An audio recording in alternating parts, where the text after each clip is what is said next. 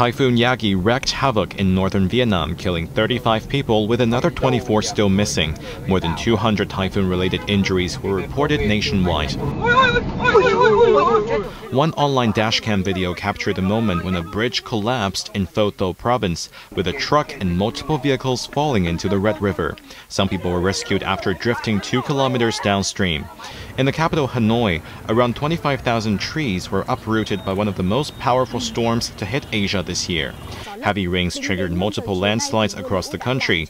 In Yen Bai province, roughly 90 kilometers west of Hanoi, cascading debris buried buildings and blocked roads, hampering rescue efforts.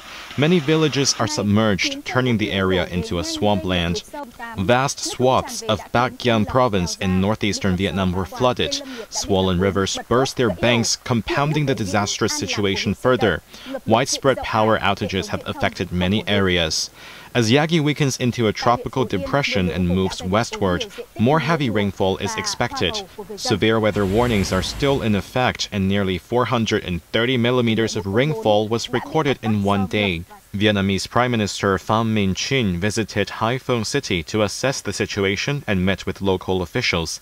He commended them for the timely evacuation of residents and ordered the urgent clearing of roads to restore traffic. Pham also asked local authorities to restore power and provide medical aid to people in need. Jeremy Zhu, Cable News.